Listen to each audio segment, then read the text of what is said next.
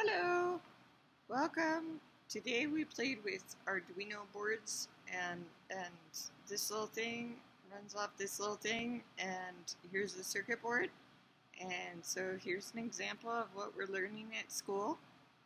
And I got to program a little program that makes the lights blink in sequence, and it runs through this thing, which is an Arduino board, and it has 5 volts of power.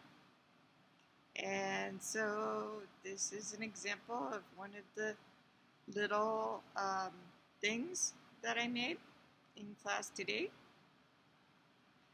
And so we have the little breadboard, circuit maker, and we have the little Arduino thing, and then we program it on the computer and load it into this thing, which is completely self-contained, and it runs off a 9-volt cord. And then it does the little sequence on here.